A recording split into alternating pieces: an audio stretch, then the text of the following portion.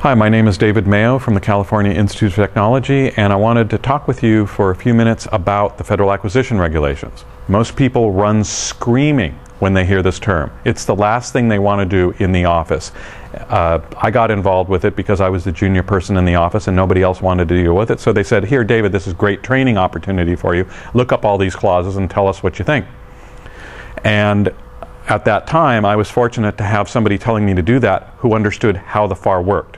So she explained it to me, and this is something that a lot of people don't know when they're first introduced to the FAR. They think you see the reference in the contract, you then look up that reference number in the Federal Acquisition Regulations, and then you see the text of the clause, you read the clause, determine whether you can accept it or whether it's a problem, and then you negotiate from there, or maybe push it up higher if it's a big issue like a publication restriction or foreign national control.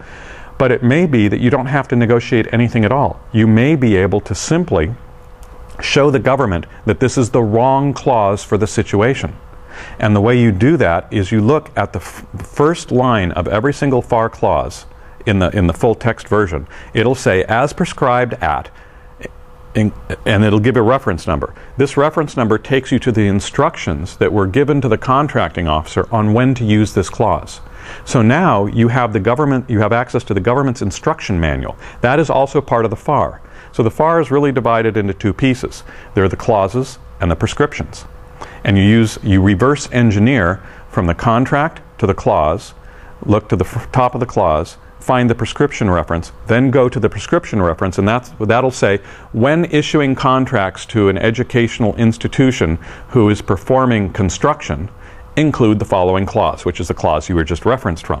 Well, if you aren't doing construction, if you're doing research, then this isn't the right clause for that type of contract. So right there, there's nothing to negotiate. You merely point out the reference and the prescription and push that back to the contracting officer saying basically, "I believe you may have included the wrong clause." And it's even better if you can find the right clause, because in the same area in the prescription you will usually find all of the other instructions having to do with the same issue. So it'll be educational institution construction, educational institution research, so then you find the research, give them that clause. So, contracting officers love it when you can not just show them where they're wrong, but show them what they need to do to fix it, rather than, so you do the work and let them just fix it. It makes it much smoother when you have to push something back to the contracting officer.